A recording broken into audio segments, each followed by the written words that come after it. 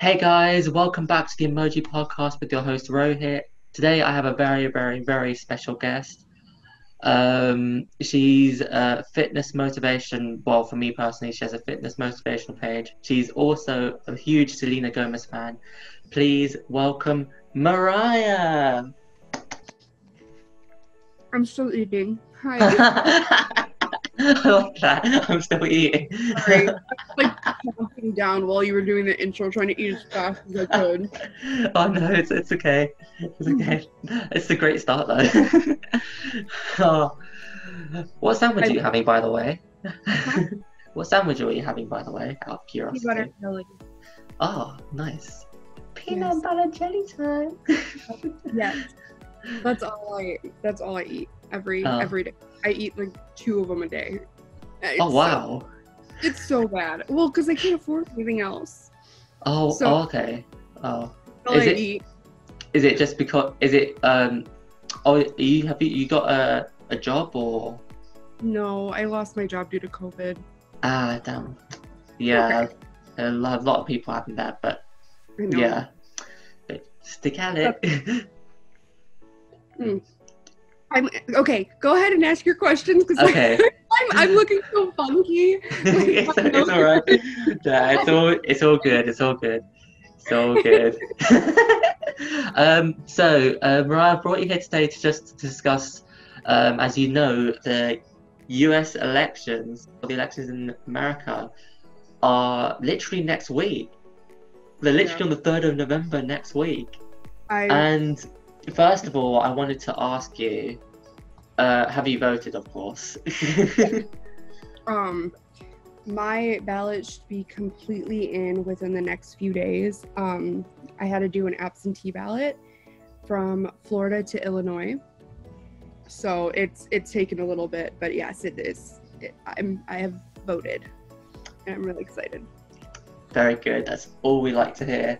I've just been trying to get people to vote because I can't vote because, of course, I don't live in America, which sucks. I'm like, oh no. So I'm like, vote, vote, please vote, vote. I think that's so awesome coming from you, knowing that like it doesn't necessarily affect you as much as it affects us. So the fact that you're Yeah. being so you're putting your heart into something, knowing that many of others are being affected is so important, and that means a lot as well.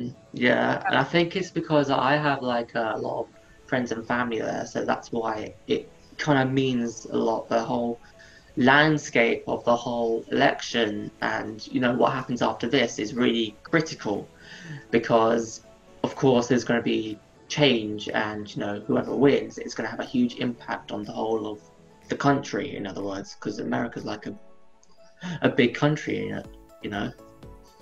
Yes, and it's scary because if one wins, a lot of hatred comes out, and I feel like that hatred or the mean side of people was completely diminished until this person was elected, because this person, he promotes hatred and he promotes racism, bigotry, Mm, just awful things. So these people, when they see that their leader is like this, that's when their true colors come out. mm, So I'm scared of who's going to be elected. um, but just know that if you voted for him, we won't forget that after this is over. mm.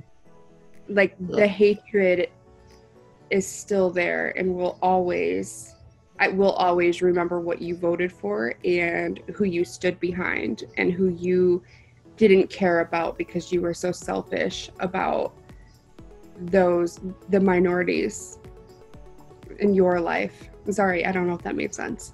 yeah, no, I totally like get what you mean because of said president, or of said person that has promoted a lot of hate in America, because I've never seen like the country being so divided as it is now, because, you know, there's a lot of things happening with the police brutality that I think is still going on for quite a while. The hatred of racism, the hatred of, you know, color, of division, politics, everything. Everything that you can possibly think of is now, you know, being put into play, and it's just destroying, you know, America as a whole. And I think this is why this election is really, really critical, to Yeah. get the right decision, and then to get the right people in, and then to get, you know, America moving again. Because it's not going to be a quick fix, I don't think, but it's going to, you know, be at least one step towards the road to a longer recovery.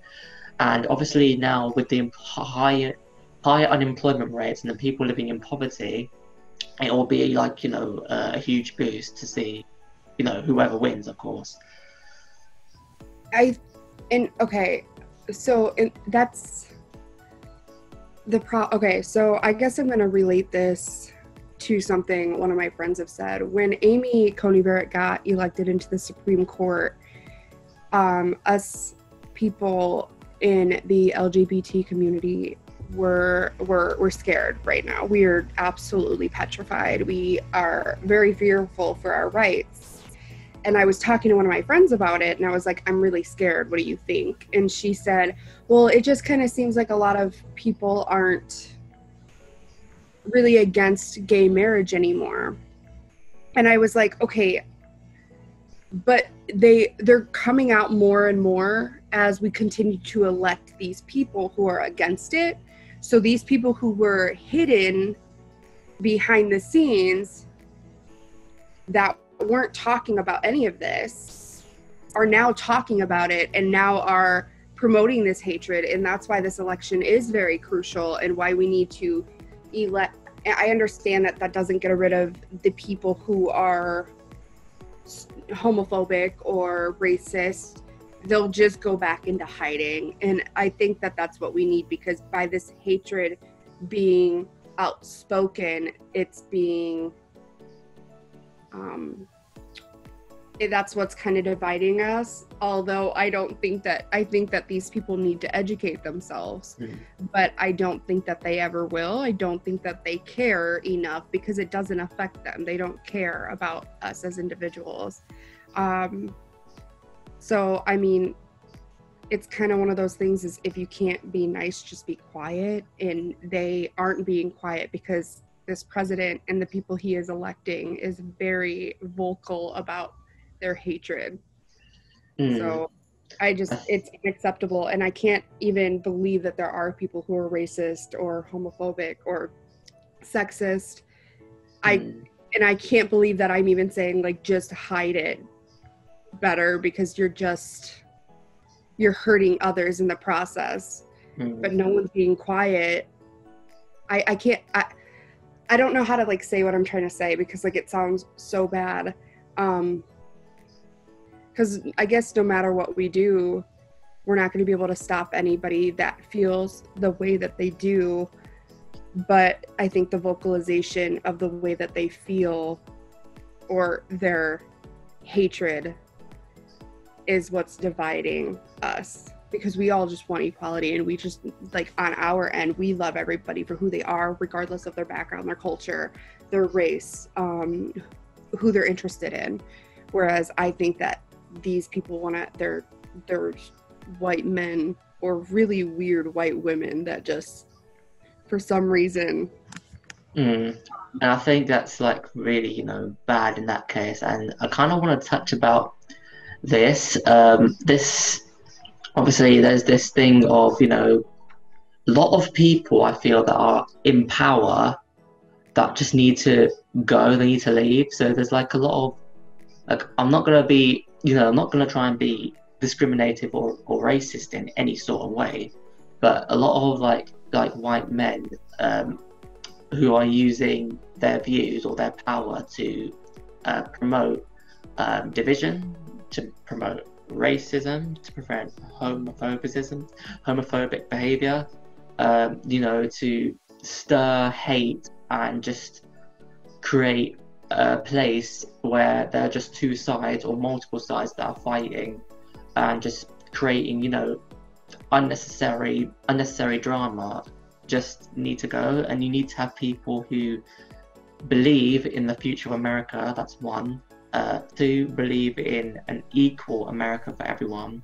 And three, just to look at the topics that American people, you know, like us and like everyone else, truly care about, because we're at a stage now where things are becoming so dire that I've never seen such a huge like appeal. I've never seen so many votes in an American election for a very long time, which should show you the importance of this election. Wouldn't you agree?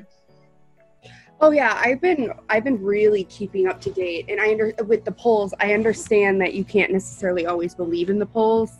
Obviously, the last election was what kind of told us that, but I've been keeping up to date with the polls, and whereas Hillary had a 3-point lead over Trump last time, Biden has a 7-point lead. And like I said, still go vote. If no matter what, if you're watching this, go vote. No matter what, make it real, so we don't have to go through this again. But it's really looking good for Biden, and I already feel that this country is gonna start going more left. If this makes sense, the Republicans are gonna start going a little more left because, no offense, but a lot of Republicans are old and they're just gonna start dying.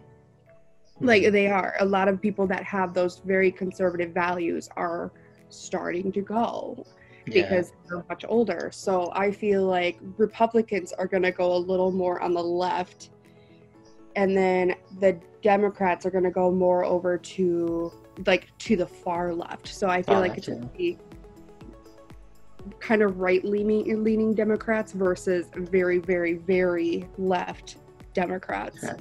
So I feel like that's where our country's going to start to go after this. I don't see these hardcore conservatives going into office anymore.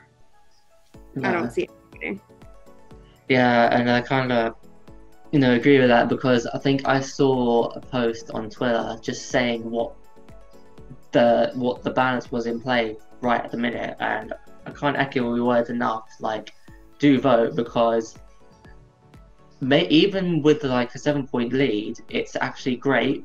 But at the same time, it can be very risky, and in that sense, because even with all these lead points, it can just turn. Like, when it comes to election day, I know a lot of Americans are going in to vote on the day, so it can just switch in a matter of minutes like that, and it can make it more nervous for both sides. I think that the way that they go with the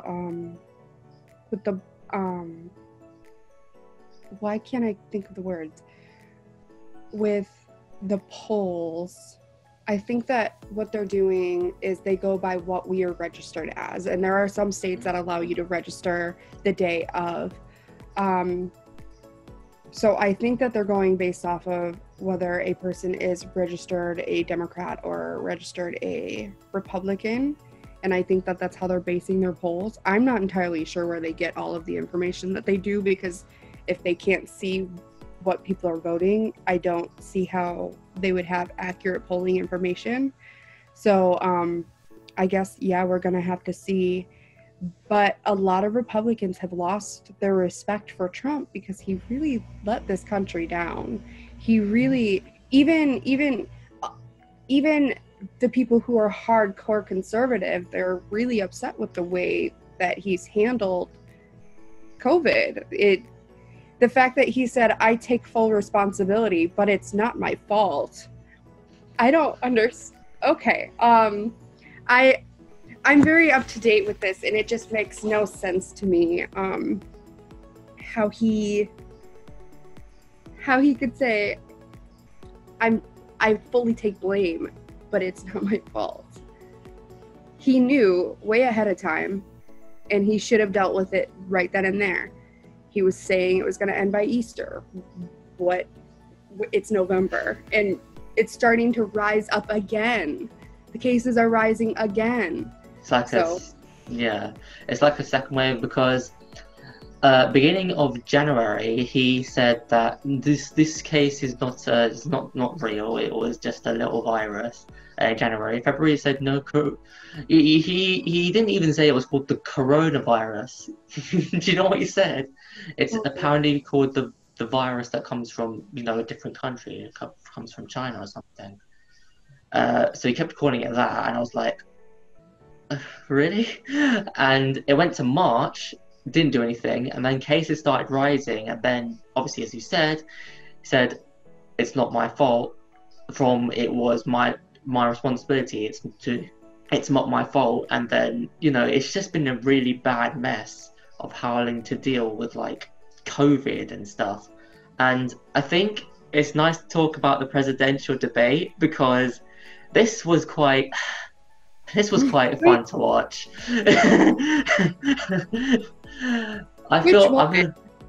I mean, I watched all of them, and the first one was Biden trying to say, well, we want to make America black, and then Trump just kept interrupting, and it was like, shut up! Yes, I agree. I could not believe that the point of it was he didn't want Biden to get a word in. He didn't want any real policies to be heard because Trump doesn't have anything. He doesn't have a single thing. He says that there's a plan for everything, but there's no plan for anything that he said that there was a plan for. I was watching him talk about his new updated healthcare plan, but there was no plan. He just basically said you are protected, and then that was that, and says it's better than Obamacare. And he said this has been in works, and it's coming out in 2 weeks. It's coming out within the next week, and he's been saying that for 4 years. So I'm just a little confused as to what is coming.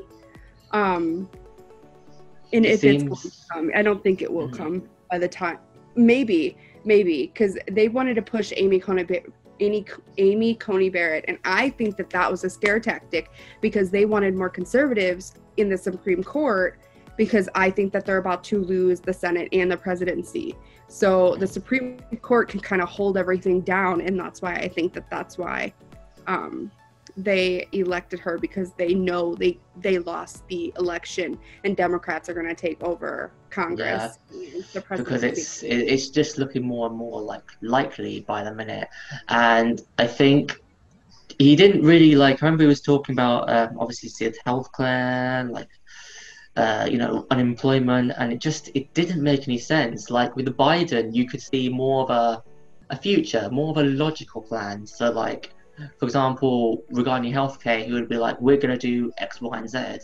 With unemployment, we're going to do X, Y, and Z. With poverty, people being homeless, or even with food poverty as well, as that's really important right now, he said we're going to do X, Y, and Z. So you can see with the two opposition parties, there's one that has no vision or has no idea of what they're talking about, or not talking about it logically, and you have the other one that's talking about it logically but has a plan.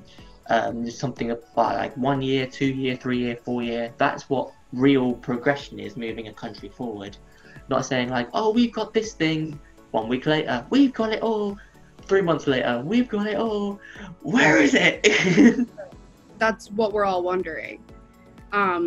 So yeah, I agree, and I in no way think that Biden is perfect. I don't think any person coming in is perfect to run the country. I think that there are flaws in everything, in every single plan. And I know that, but Biden actually has a plan. And yes, you can kind of tweak those things when you go in to actually make this happen. And that's completely fine. And I also love the idea that when Trump was saying something about how you are just going to follow what all of the Democrats are going to say. You're just doing what AOC wants you to do. You're just doing what Kamala wants you to do. And he's like, I'm running for president. It's me. I am running for president, Joe Biden. I'm not following them. I'm doing what I want to do. And I loved that. I love that because it seems like a lot of this is very run by a bigger person than even Joe. It feels like that in both parties that there's someone that's kind of controlling everything in the background. I do think that it was kind of a mutual decision, and I think that regarding who is going to actually run the Democratic nomination to go against Trump, I do think that there was a decision there, but I do think that I have a feeling that Bernie and Elizabeth Warren said, no, I'm not going to do that. And I think Elizabeth obviously dropped out after she knew she wasn't going to win. And then I think Bernie was like, if Elizabeth would have dropped out a day earlier or a few days earlier, I think Bernie would have held it. But I think there was a mutual decision that the Democratic Party all came together with and had said that Joe is the one that could beat Trump. Joe is the most likely to beat Trump. And that's because he's going to be bringing in a majority of the Obama voters, because Obama was such a well-respected president. I understand that he's also not a perfect president. I understand that he's not as great as we all once believed he was, because we've all learned. We were all younger when we loved Obama, but he had good intentions and a good heart. I think that we need to follow through and go with the next best thing. And I think that Joe, I don't think Joe is a bad person. I think that he's gone through an immense amount of trauma and loss and pain that I don't think a lot of people could go through. To lose a son and then to have another son going through hardcore addiction. My mother was an alcoholic and she's recovered, but to go through that is very hard, and it takes a lot off of you. And so he's gone through so much. So like when people are saying, oh, he sniffs kids and he kisses kids, I think that it's more of like an embracement, because he loved his kids so much, and he obviously lost one, and I think that he has so much love for children, and I don't think it's anything weird. I think that he just doesn't really know how to contain it, and sometimes. It comes off weird, but I think it's just he's embracing children because he loves them so much and because he's lost one of his own. I think that that's where that's coming from. Again, I can't say that that's his full intention, because I don't know what's going through his head, but I hope that's what it is. I think I agree with you, and I think with with Joe, even though with all the losses he's gone through and the traumatic incidents, it reminds me of abandonment when I got abandoned by one of my mothers at the age of 2, and basically abandonment and all these events that go on in your life is what makes someone stronger, I believe, because it just gives them more strength, if that makes sense, because it just tells them that I've been through this, so this will be not like a breeze, but it'll be a challenge, but I will pass it. But what I like about Biden is that he's been there before, because obviously, as you said with Obama, he was the vice president to Obama. And at one point, because we all loved Obama, they were best friends. they still are, and they were besties, just playing golf and stuff like that. I mean, just it was quite chill. And even I think they shot a few videos and they were just showing love to each other, and it was actually really, really sweet and kind-hearted to see. I just loved it. And I think that's where people want to go for Biden, not just because of logic, but he understands emotion as well. And yeah, that's all I have to say. I wanna back up. I don't know how much time you have in these podcasts, but I do want to say that I'm so sorry that you went through what you did. When you were younger. No one, not a single person deserves that. And I think that you are so strong for even bringing that up and talking about it. So I just wanted to let you know that I'm really grateful that you even trusted me to say that to me, to know that you went through that. So I'm so sorry that you went through that. And to see that you're the positive person that you are today, with going through what you went through. Like when you told me that, I started to tear up because like I couldn't. You are just so lovely. You have no idea. Like I'm crying and I don't know. I'm crying because like you are so kind-hearted, and like for you to go through what you did and still have that loving soul is so we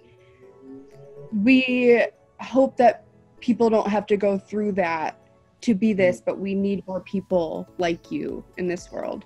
Yeah, we obviously need more people like you, and more people like, you know, like obviously like Joe and, you know, America and everyone else. And I just feel that once this election has finished, I hope the right person is picked, and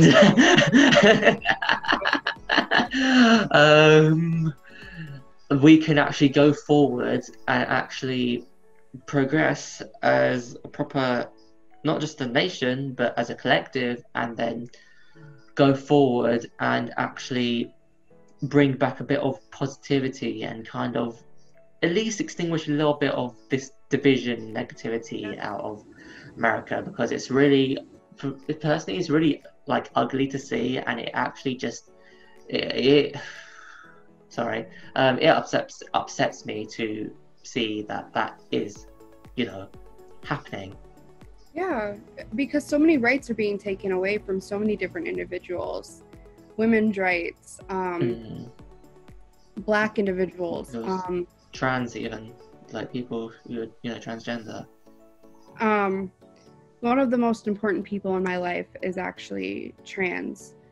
Actually, they are the most important person in my life. And when these things go into place, my heart just breaks, because I know that this person is completely just heartbroken to see that their rights are going to be stripped away little by little as this president continues to do it.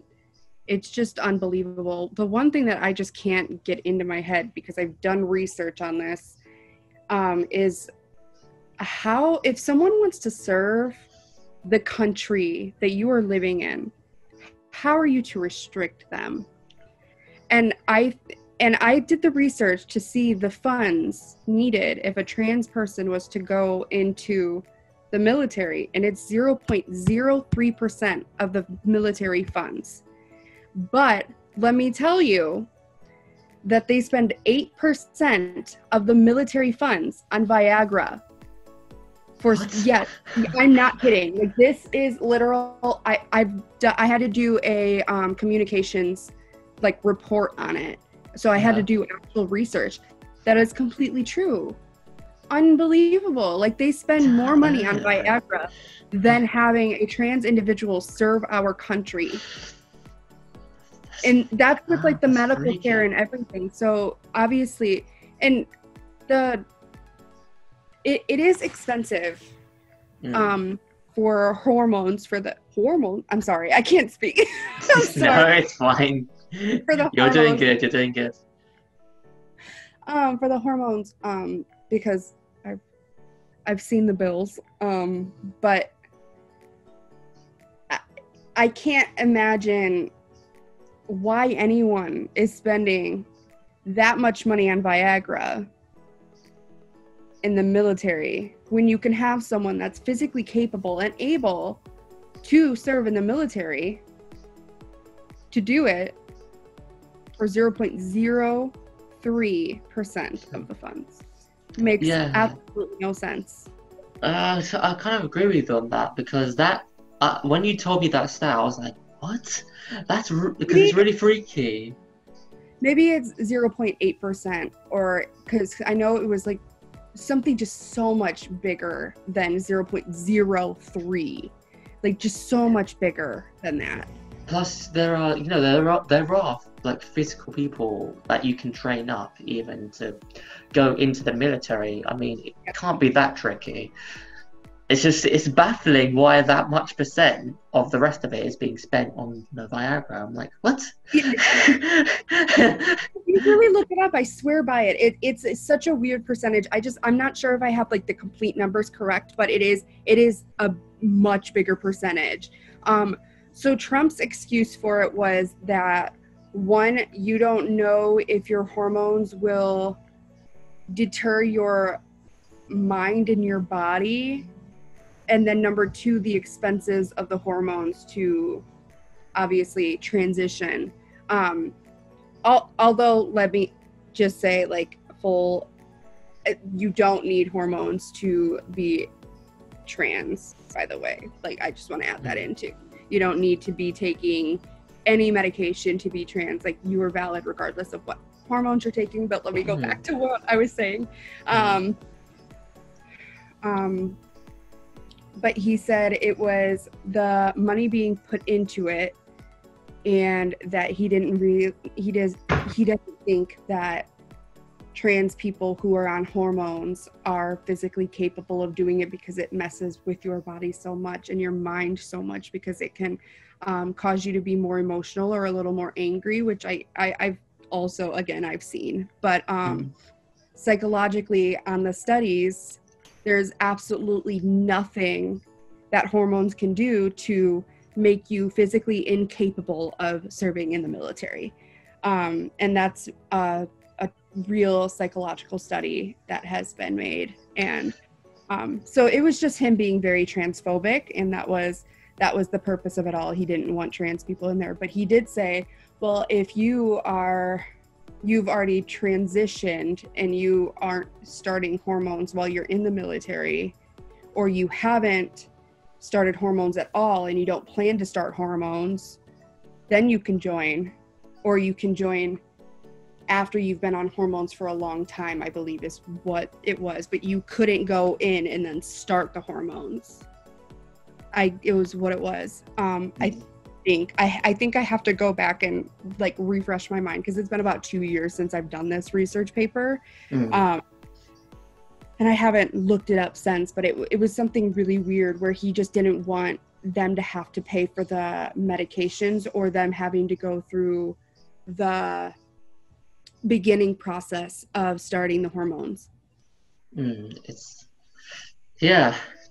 really, really odd. I mean, that's just that's just like surprising. I'm just baffled why you'd spend that much percent on Viagra, and you would spend like 0.3% on something else. And as you said, it doesn't affect how someone is. Right. Everyone has their right to be whatever they want to be. You can be like a young boy being like Batman or something, or you can be trans. You can literally be anything. So it doesn't matter. The future opportunities are endless. I'm so sorry. No, it's fine. You go for it. I think that's what we're all fighting for, is for people to essentially be everything that they are. For those who are non-binary, they also deserve to be accepted and respected. I'm not too educated on those who are non-binary, and I am going to be doing more research, because my best friend is actually not out, but will be coming out. I'm not going to obviously give any names, but they are so amazing, and I want to educate myself more. Obviously, from now, even me being uneducated, I'm always going to respect anybody and their pronouns and love anybody for whoever they are. I just want to educate myself a little more. But I feel like non-binary is at least a little new to me, so I imagine maybe it's new to a lot of other people. It's new to the aspect, like, I didn't really know what non-binary was 7 years ago, I guess I would say. That's what I mean by new. So I think that a lot of older people are going to have a hard time understanding that. I was trying to talk to my grandpa about it the other day, and he was like, "That's stupid." And I was like, of course I'm just trying to, like, he has his own mindset. I can't change it. He does whatever he needs to do. And if I argue with him, he'll start yelling. So or he has that monotone voice. He has that white male voice that if he just speaks a little louder and he talks over you, he wins the argument. No matter, he could be saying something about the freaking Teletubbies and he wins, because and I'm so serious about it, because his voice, he'll just raise it a little more and he'll talk over you. And that's just, so every time he says something that is against everything that I believe in, I give up. I give up, because there's no changing it. No offense, but he's literally like Trump. When I listen to my grandfather speak, he sounds just like Trump. So that's what I mean. You can't put any reason into it, because he'll always argue back. No matter, like, I just watched that 60-minute interview last night, because I just wanted to see Trump to say. And go ahead, I'm so sorry.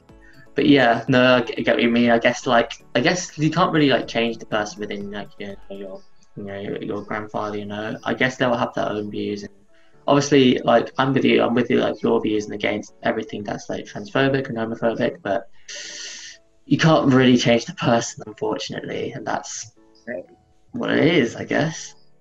Right. I think that's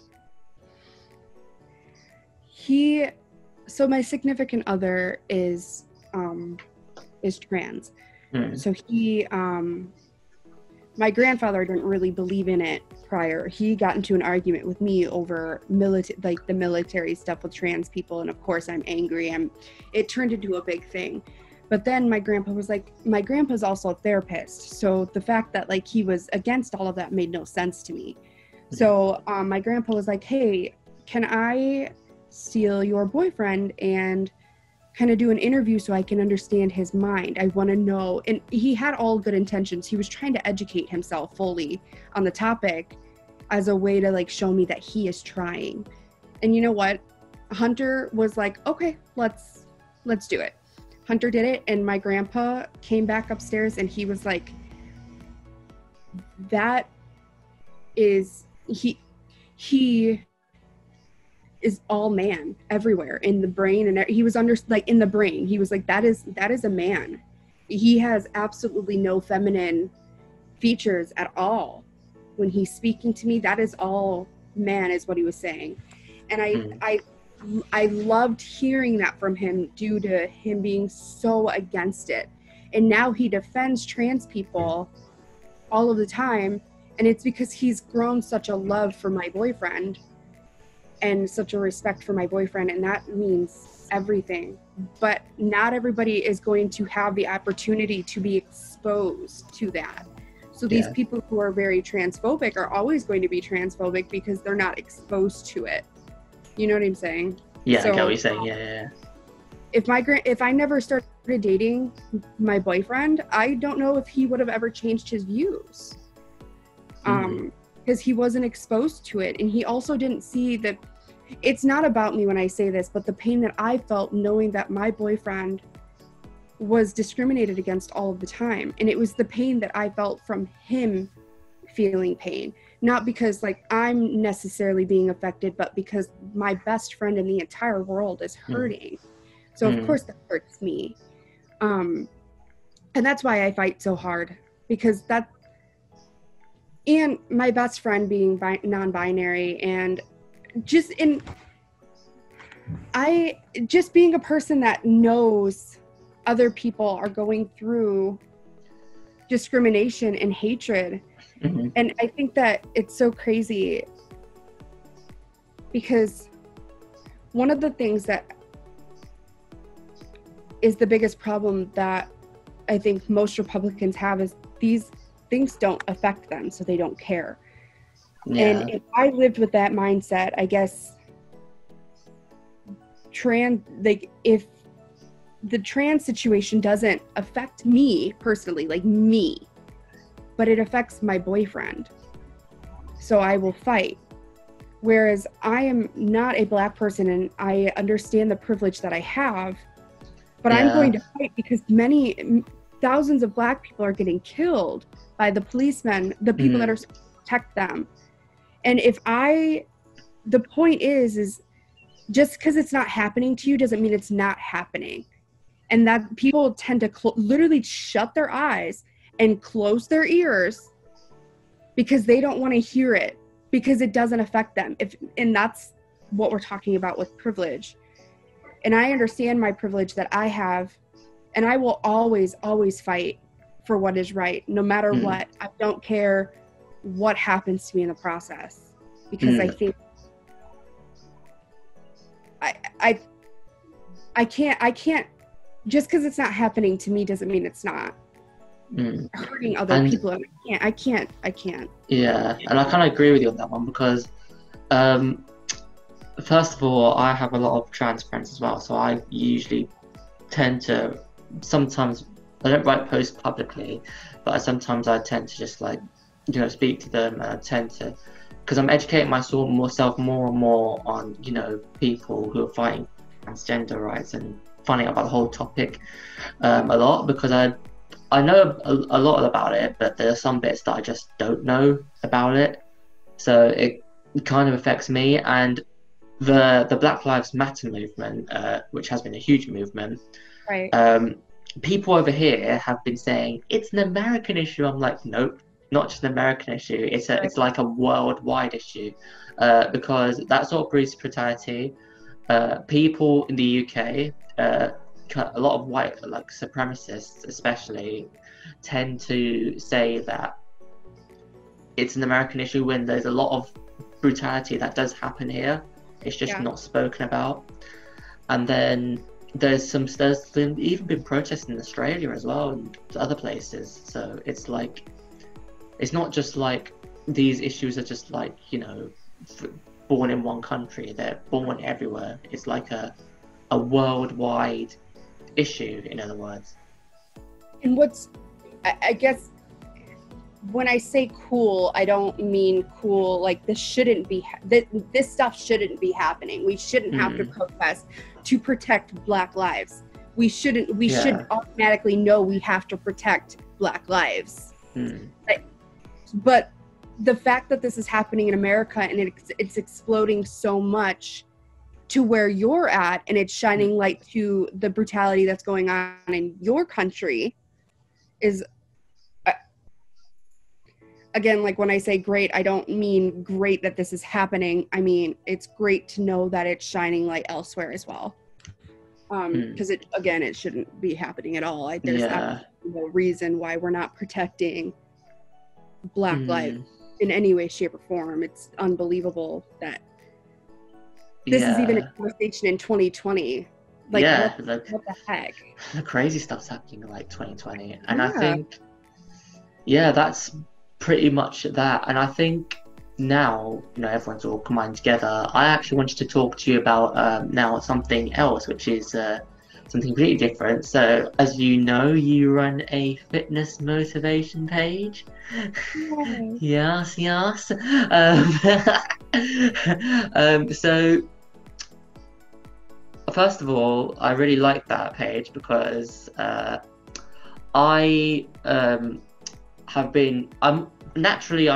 quite slim, so I don't really need to burn a lot of stuff. Right. But I've noticed there's been this crease line above my stomach, and I'm like, if Marriah can do it, so can I. So I started following your tips and stuff like that, and just started exercising, and just seeing how you've transformed has been amazing. And I think now is like a great time getting fit, because you see all these people like showing how they're losing, weight, making these incredible transformations. I think it's great to, promote body awareness and that everybody is perfect, don't you think? Oh, yes. I think that a lot what social media does to people is the people who are in the limelight are those who have such a perfect body.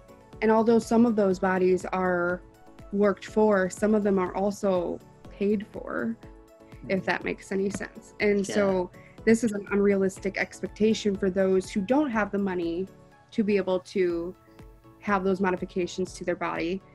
And I think it's so important that people are to see the realistic side of what weight loss is and the realistic side of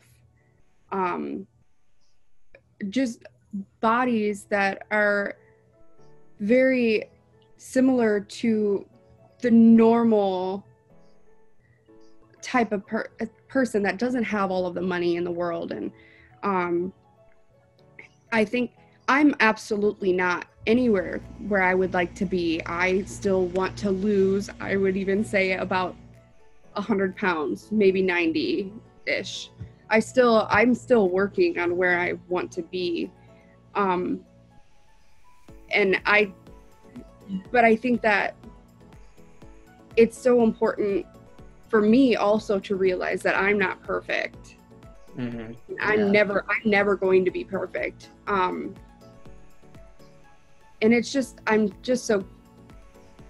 I think that a lot of people need to see that there is no perfect body, I guess.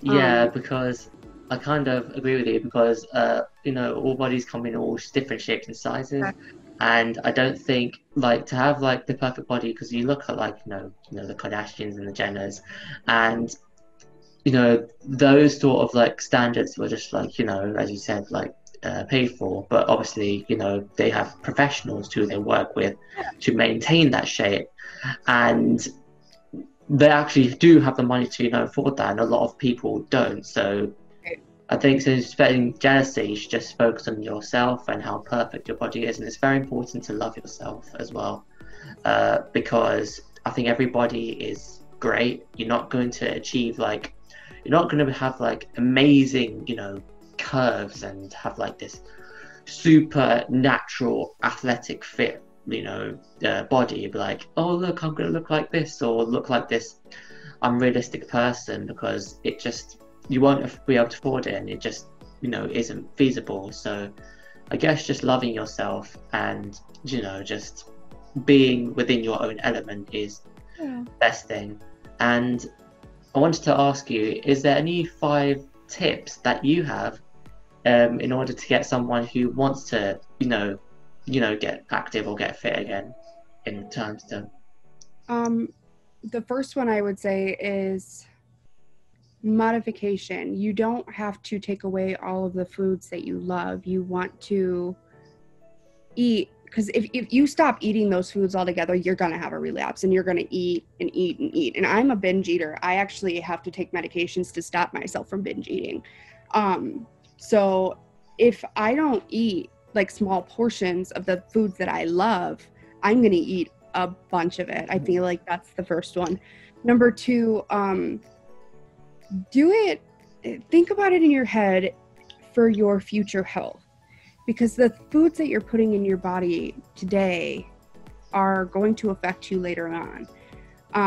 If you're eating really healthy foods, your body's going to be in a good place years from now. But if you're eating really bad foods, you're gonna run into heart problems, kidney problems, liver, whatever it may be. And that's kind of what you gotta kind of remember that your body is affected by the foods that you're eating today. And I think that's what I remind myself all of the time. And I don't necessarily, and another thing, do not look at the scale. And I know that's something a lot of people say. The scale, I have been the same weight for probably the past 2 months, but I see that I'm losing my like actual inches. I don't. So that's my muscle that's coming in, but I'm not losing actual weight. There was another thing that I saw on TikTok is that you don't actually see full results until 9 months later, after you start your journey. So if you're looking for results within a day, it's not going to happen. It's just kind of something you have to go with the consistency, and you're also allowed to have bad days. You're allowed to have good days. Like I was telling you earlier, how I have arthritis in my fingers. So some days I don't have it in me because my body is hurting so bad. And you're not a failure because you miss a few days to work out. You just always step back in, because you don't, as long as you're, from what I saw is, as long as you're working out 3 to 4 days a week and you're doing at least a half hour, you should be okay. And sorry, this is a long thing, but your journey isn't going to be like the next person's journey. I have to remind myself all of the time, people are doing the same workout programs that I'm doing, and they're losing 30 pounds within 2 months. And I'm like, what am I doing wrong? I want to lose 30 pounds too. But the problem is my journey is different. I'm suffering with arthritis. My body hurts all of the time. They're not suffering with that. My journey is going to be different because I'm fatigued because of the disease that I have, and I'm tired, and I just know that my journey is going to be different from the next person's due to the things that are going on in my life. And if you're not losing weight so quickly like the next person, and it's because of the things that you're eating, take a step back and kind of realize what you need to do to fix it, but make sure not to cut out everything that you love. Just eat it in moderation, because otherwise you're going to go back and you're going to lose it. And also know that it's not going to be just a diet. Like, this needs to be a full lifestyle change, not just something where you're doing it for 30 days and you're done. That's not how this works. So it's a lifestyle change. Sorry, I am done. No, it's fine. I mean, it's just, it's just great to see people, even people like you, just doing like what you can to, not just to get active again, but to be an inspiration to others. And that is a very, very good thing to do, especially in this pandemic, because I think a lot of people need that motivation. And I think even with a right diet as well, like, I think it's just important to eat fruit, vegetables, and just to keep your body, in shape. Like, it's all right to have a little bit of junk food once in a while. It's nothing bad without that. You can have some takeaway.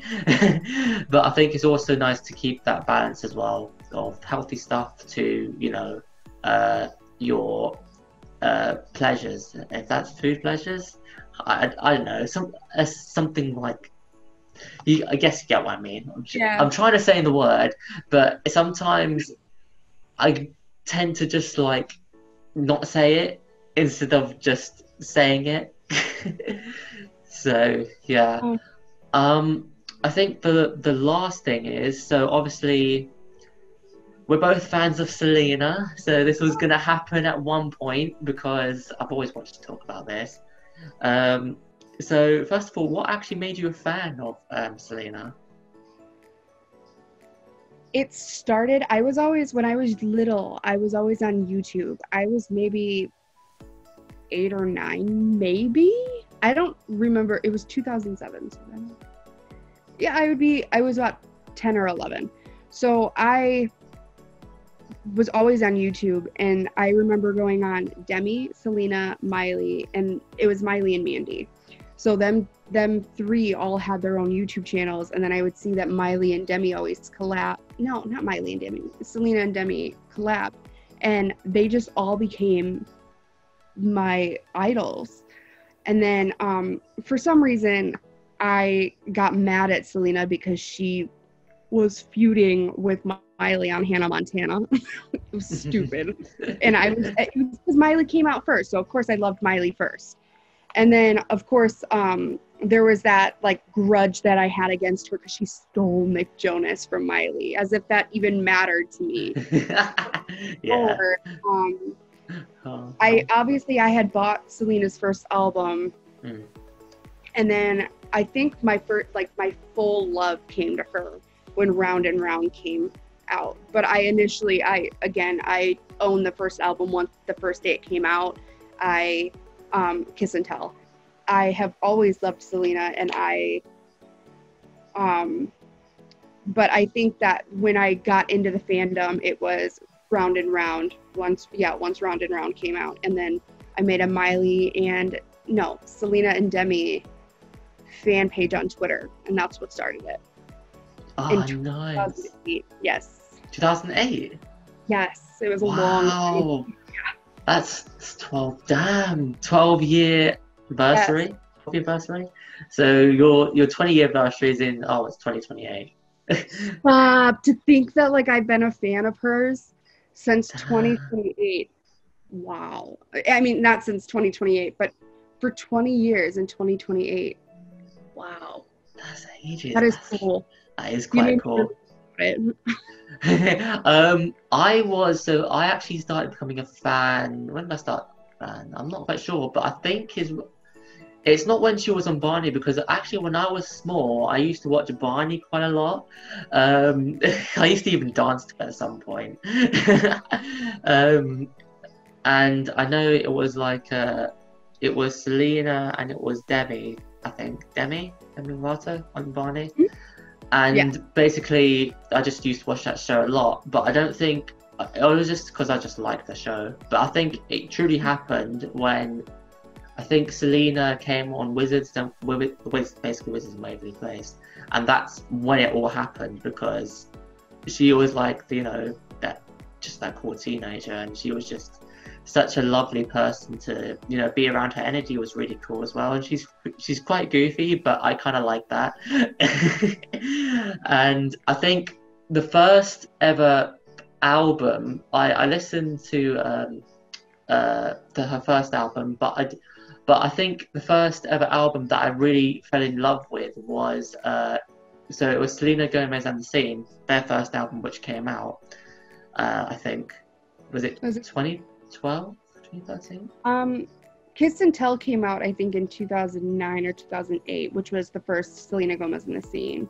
The second one was A Year Without Rain, and then the third one was We Own the Night. No. Is We Own the Night? Well, let me make sure. I always get the two mixed up, so please bear with me. We Own the Night or... Because it was either Kiss and Tell or We Own the Night. I was one of those two that sorry. Oh, it's fine. Adele just came on. Okay, hold on. Oh, bless. Speaking of Adele, did you see her weight loss transformation? Like, damn. I was like, whoa. Like, when she like lost a lot of weight, I was like, whoa, Adele is a big transformation. Now I was like really happy, because Adele is just Adele. No words. You don't need to even describe it. She is truly amazing though, but I was like... Amazing. Your 2011 album is the Selena Gomez in the Scene, and it's When the Sun Goes Down. It's We Own the Night tour for that album, and that's what always confused me. But When the Sun Goes Down is the album. Yeah, that album, When the Sun Goes Down, that was just like, I think that was the first album that I listened to, but I think the first album I officially bought wasn't, because I was young and I was like poor, so I didn't have a lot of money. So I think the first album was Revival. I think I bought Revival as the first album that came out, because I kind of liked a lot of the songs on there, especially like Killing Kindness was one of them. That was one. And then there was oh my god, oh no, I should know this as well. Oh, that's it. Good For You as well. That was another one as well. And there was one more. You see, some of these Slow Down, that's it. And there was just like on Stars Dance. Oh, I always get those two mixed up, and I don't know why. See, it's just like me with Me on the Night and When the Sun Goes Down, so it's fine. So I think You're that was the fine. first. I know, right? That was the first album that I bought, and then we went. I think I went to a show in 20. It was either in 2016 or 2017. I'm not sure, but around that time when she 20. was touring. Sorry, I just Yes. know. I'm sorry. Yeah. No. Did you say Cut you off. 2016? Yes. Yeah. Yep. So I went on I went to see her live. Unfortunately, I didn't have many friends back then, so I went alone. So I was like, okay, I'll just go alone and find out. So I was just vibing alone, and yeah, it was an amazing night, to be honest. I kind of loved it. And I think after that, obviously there was this is the great thing about Selena as well, because obviously she had obviously her own personal problems, and then she went into rehab. And I think this is where, it really helped her in the sense of recovery. And that's what people with mental health could need as well. Just help with understanding their emotions and, understand what they're going through, and the help with recovery. And that's when, obviously, the next album came out, which was Rare, which I think is probably her best album that she has ever created by, I think, a long way. What about you? Yeah. I can say that you're I don't know about that Rohit.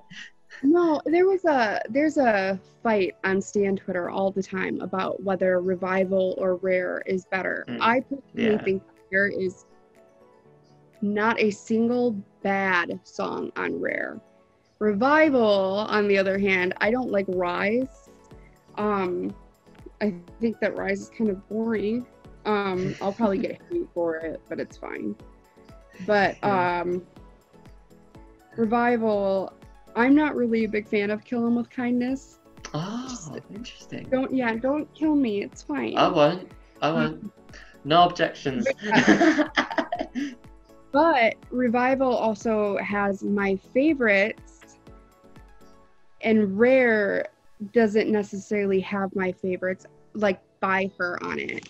So I get it, yeah. but I think Rare also doesn't have a single bad song. So I'm really just in the middle. I think that they're both really good albums. Yeah.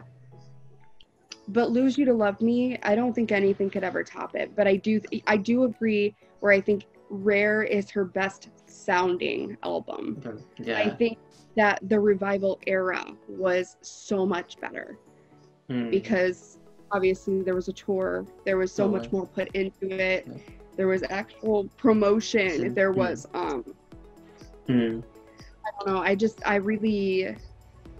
I love that era, and I think it's more sentimental to me because I obviously met her a million times on that tour, and it was just I think Revival era is amazing to me. Yeah, and I kind of get that, because with the vibes that came with it, and meeting Selena and stuff like that. I just think I don't really have anything to say about Revival. I think Revival was really good as well, but I think for me personally, Rare is more more personal and sentimental in the way that some of the tracks have been because you've always got some personal tracks about relationships, and that kind of reminds me of my fighting relationships with my family. There's some of my friends, and then there are some boppy songs as well, some cool little dance tracks. I think it's got a little bit of everything, and it's unfortunate it's actually happened in a year where there's a pandemic. Yeah. Because there would have been a lot for it, because I think this album's really, it's not loud or anything boppy. It's just it's smooth, but it's more, I take a lot of inspiration in it, in the way that it's shaped my life for the better. Obviously I liked Revival, but this one was just, it was something different. It spoke something different to me, if that makes sense. And that's awesome. I love that, because I love that you're having that feeling with her music. I think that that's the point of her releasing these albums, is because she wants you to feel these emotions and feel the positivity, and kind of see what she's going through, and then see if it helps you with what you're going through. And I think that that's her entire heart and soul in that, into putting out any music. So I like that. Yeah, I think that's just what the amazing whole thing about it is as well. It's just I have to do the heart sign, but yeah. Um, what else? I think with Selena's just been like a big inspiration to me in not just the music sense, but watching her on TV, especially this year. This year has been a lot of stuff happening with films like This Is the Year and stuff like that. Obviously with Rare on the cover of Allure as well. And yeah, I think and especially the stuff that she's been doing with voting as well, because today, I don't know if you know about it, but I'm pretty sure you do anyways, but today she did an interview with Kamala Harris. Yep, I thought you would know, but anyways. So she did an interview with Kamala Harris and has been doing a lot of interviews regarding voting and regarding the presidential election, and mentioning that she's voting for the actual first time, because when she was younger she wasn't educated about all this stuff that was like happening within the voting system. So to see all this happening and advocate for mental health really speaks to me, because there was one time that I nearly actually committed suicide in 2017, because I was struggling really badly. So I was yeah. Sorry, I'm getting a bit sentimental, because this happened 3 years ago, and without her music and the advocacy in mental health, and without the right people being there, there would be no Rohit. And it was a pretty much savior, and that is kind of the reason why I like Selena Gomez in the first place. I just think she's a big inspiration, and the world needs more of Selena in that sense. I'm so happy that you are here, and I'm so happy that you've made it out, and I know that it's so hard. Because I've been in your position too. The first time I met Selena, so I have my Love Yourself First tattoo on my wrist because yes, because I used to hurt myself, obviously, and on this wrist. But when I met Selena for the first time, I gave her my blades because I was making her that promise that I wasn't going to hurt myself anymore. And she hugged me so tight, and it was one of the most amazing things, and I promised her I wouldn't do it again, and I really truly meant it. And so when I talked to her, it was like this random phone call thing, but she called me, and I was so proud to tell her that I had hit a year clean when she called me. And the sound in her voice when she told me that she was so proud of me, that I was doing so well, and that I was strong, that meant the entire world to me. And so the fact that she's also made that impact on you means the entire world to me, because she is so, everything she stands for, everything, just the amount of love she has for people, and the amount of effort she's putting into this mental health, the mental health council that's involved in Rare Beauty, means everything. And I'm so glad that she was that person for you. And I'm so glad that you are here and you are alive. I'm glad that you're okay. And I'm sorry. Oh no, it's fine. I just want to say I'm actually happy that you're here as well, because I think you're pretty inspirational, and I think there's a lot of things that you're like really good at, like you're really kind, you're really positive. I don't know how to describe it, but those are some of the words that if someone was to tell me what does Mariah sound like, I'm like, this is what Mariah is in a couple of words. Yeah. Yep. And I think, as you mentioned, with the mental health fund that they're doing for Rare Beauty, I think they're doing with NAAIS, IM or something like that. Or they're doing it with a charitable organization, the Yeah. mental health campaign. And I think the good thing about it is that they're, just promoting it, because a lot of people this year have suffered from mental health, and, just suffered from massive, massive struggles. So I was actually doing. I got a free bag from Rare Beauty because I attended this event. So I just checked out with it. I mean, right before you and I got on here. And one of the things that it asks you is if you would like to make a donation to the Rare Beauty Mental Health Council. I'm not entirely sure what it's called. I just know that they're together with the council. They have multiple people involved.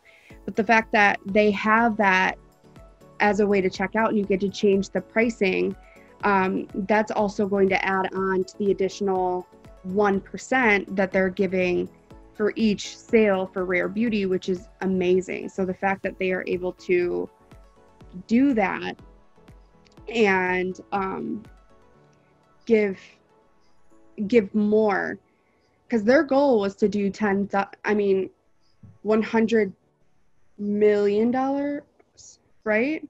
Yes. Or yeah, it was $100 million to, but within the next 10 years. But I do think that they're going to achieve that way quicker, because this brand is already easily becoming one of the more respected brands. Yeah, and one of the more one of the more most important brands. I'm gonna have to just quick things up, only because my laptop is going to crash, and I'll be like, oh no! So yeah, I mean, Rare Beauty is just amazing in all that sort of sense, and they are becoming. I think they will be one of the best beauty brands you'll ever see in a very long time. And the last thing I'm going to ask you before we actually head off is, what music do you like? It's just a random question. I'm a big pop person, so anything Ariana, Selena, Taylor, and then I love 21 Pilots, and I love, yes.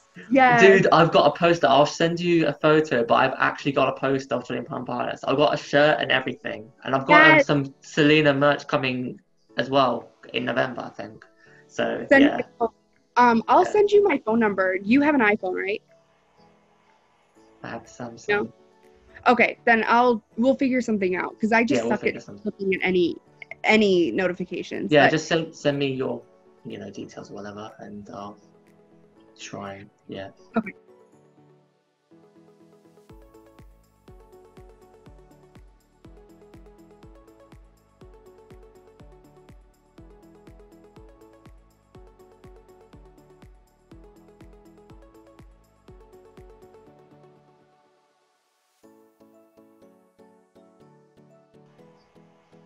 I have Samsung. No?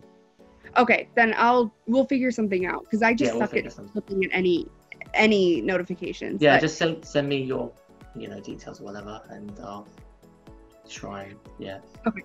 And then do you know who All Time Low is? Oh yeah. Yeah. All Time Low is my favorite band of all time. Yeah. And then I would say that's about it. Camila. Yes, I'm into the pop people. But yeah, I think 21 Pilots and All Time Low are my two favorite bands. I'm so sorry. I'm gonna stop talking. No, it's fine. We're gonna cut it there now. Everyone who's listening, thank you so much for listening. Marriah, it was very nice to have you on here. And yeah, we will hopefully see you guys later. Make sure to check out Marriah's motivation page. And yeah, it was nice talking to you. I've got to go now. Well, I think we both got to go. I think you're going to go back to doing what you're doing, and I'm just going to do what I need to do. So yeah, thank you, Mariah. You've been an amazing person. I truly love what you're doing. And see you later.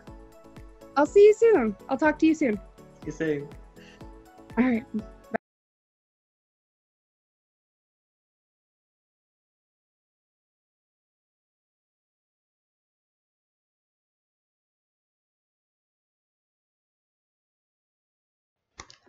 Hey Dylan, so first of all, have you voted in this general election?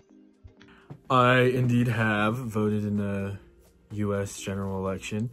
It's actually my first year voting because I wasn't of age the first general election. Yeah, I voted on Monday, October 26th, and it was my first year. How important is it that people vote in this election?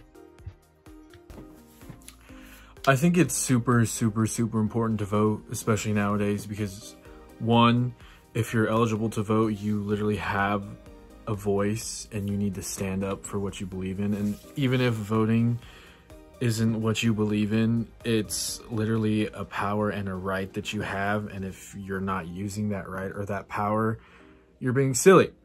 And two, literally, your future is literally in the hands of voting. Like, you want to be able to not like predict your future, but you want to know that your future is in good hands.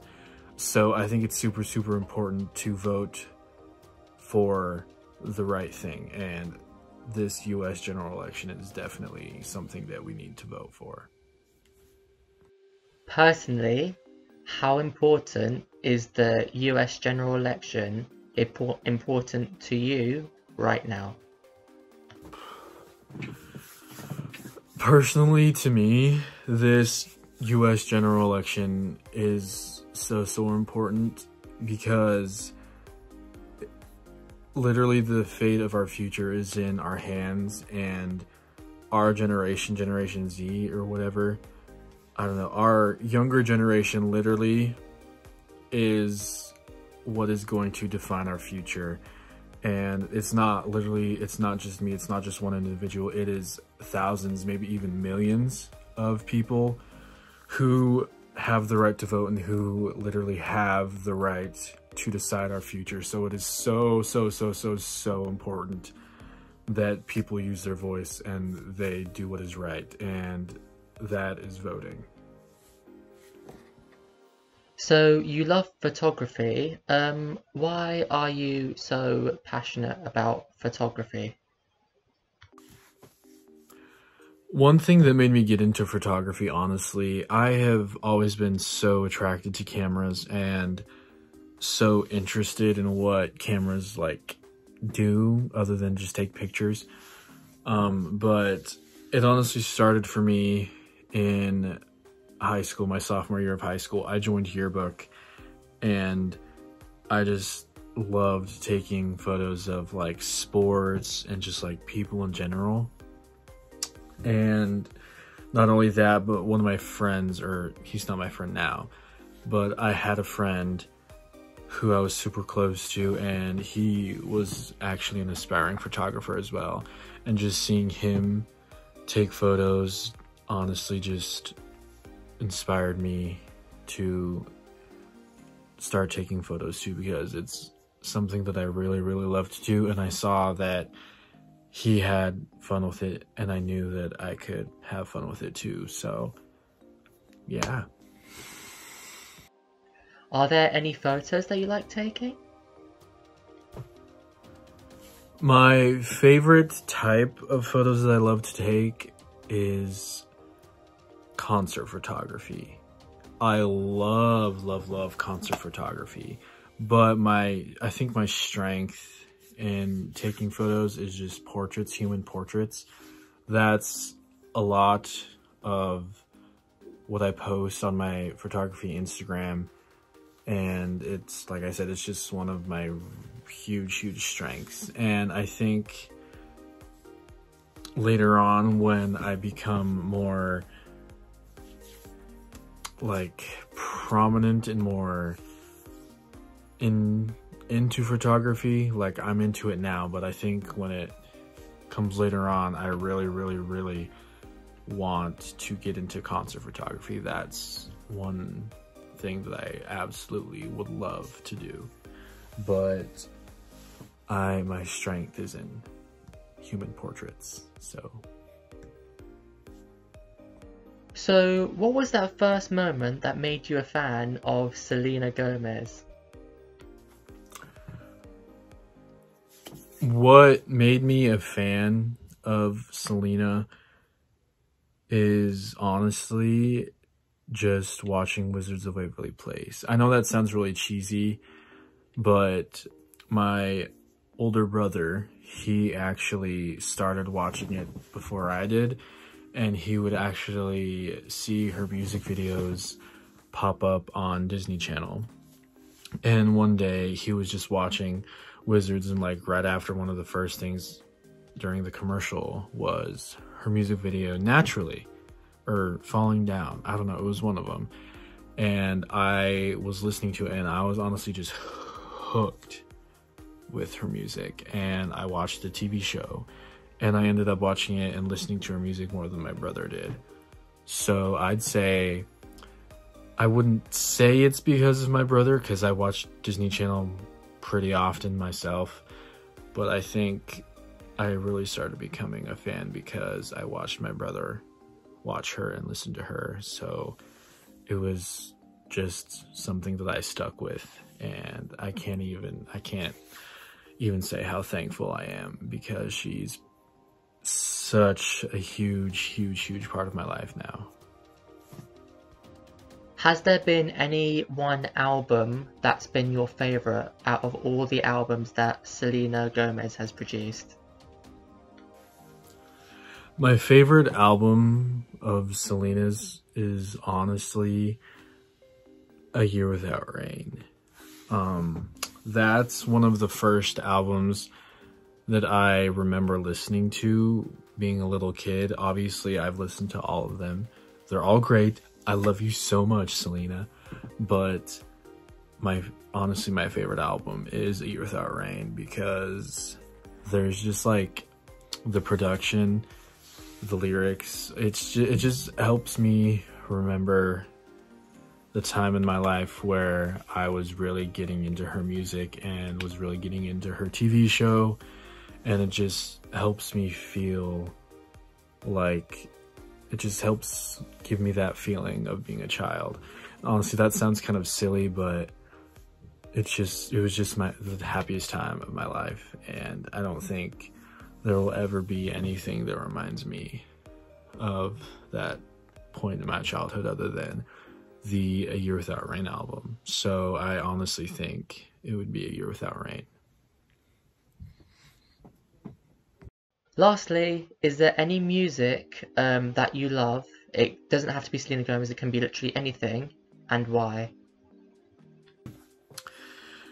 Music that I really love. It kind of sounds sad now that I think about it, but a lot of the music I listen to now is just sad music. It's not that I'm like sad myself. I am actually in a good point in my life right now, but just like the overall vibes and like just feeling that personal with the artist who wrote the music is just one of my favorite things to do. And it's not only like sad music, but I'm really getting into a lot of alternative music and just a lot of ballads. I love acoustic songs, and I love acoustic ballads, same thing. I really love that type of genre, if you should say. But not only that, I'm also really into Billie Eilish and Shawn Mendes and Halsey. So yeah.